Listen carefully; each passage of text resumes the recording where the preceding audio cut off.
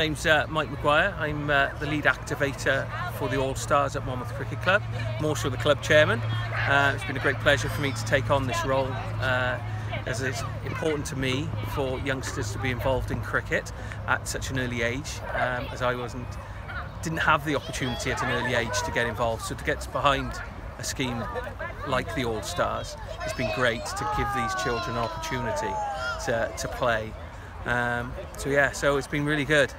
Really enjoyed it. We've had at most 36 children at one point, and they're still all registered. There's only a couple of missed sessions because of illness and holidays, but we completed it last week, which was all successful, handed out our certificates, and they all enjoyed themselves.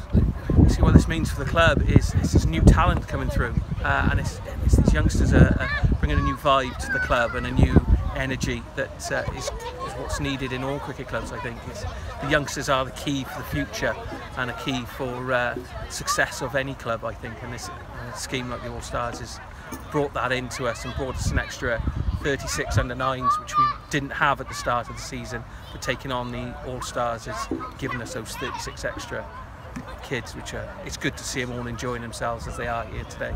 So I'm Rob Phillips. My son Will has been involved in the All-Stars cricket sessions here at Monmouth Cricket Club. We signed Will up because he's always shown an interest in sport, and we're keen to support the local cricket club and to develop his social and sports skills through the medium of the All-Stars cricket offering.